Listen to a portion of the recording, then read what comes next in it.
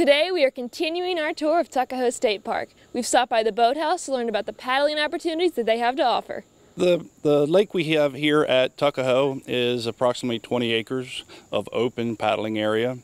Beyond that, we do have our upstream area, which you can paddle. If steady paddling, you can go upstream for about an hour or so.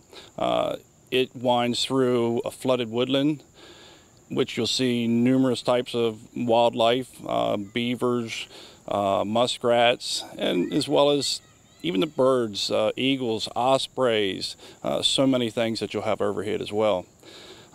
It eventually then does go into a wooded stream that winds back and forth. It's a beautiful paddle.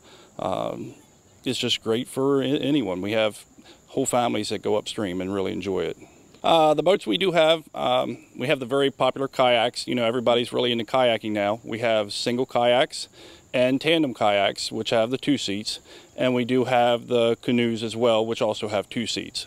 During the week, if someone wants to come and rent a kayak or canoe, they can go to the main office, the main park office on Evelyn Road, anywhere from 8 in the morning till 4:30 in the afternoon. On weekends, they can come right here to our boathouse at the lake, and that is open from 8 in the morning till 8 in the evening. If you want to just go out for 2 hours, that is $15. For 4 hours, you can go out for 4 hours or all day for $40. If it is a busy day and most of our kayaks or canoes are out, we do have another trailer with a whole separate load of kayaks that we can bring down and accommodate just about anybody. Also, you know, we will have the paddles as well. When you get your boat, we have a separate shed that has the PFDs, or the personal flotation devices, and the paddles right inside. And we have sizes everywhere from very young children on up to anyone, you know, that would fit.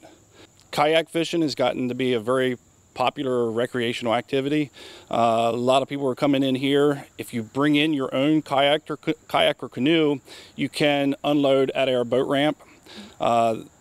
You can have a larger boat like a john boat or a bass boat, but we do not allow gasoline engines on the lake. It can only be an electric motor. But as far as fishing, we have great fishing for bass, chain pickerel, crappie, bluegill. It's great fishing in the lake and all the way upstream. It's one of the best spots that I've always enjoyed, and even taking my own family. Paddle well upstream. There's a sandbar that goes across that you can get out, walk around, have a picnic on there, have a great time.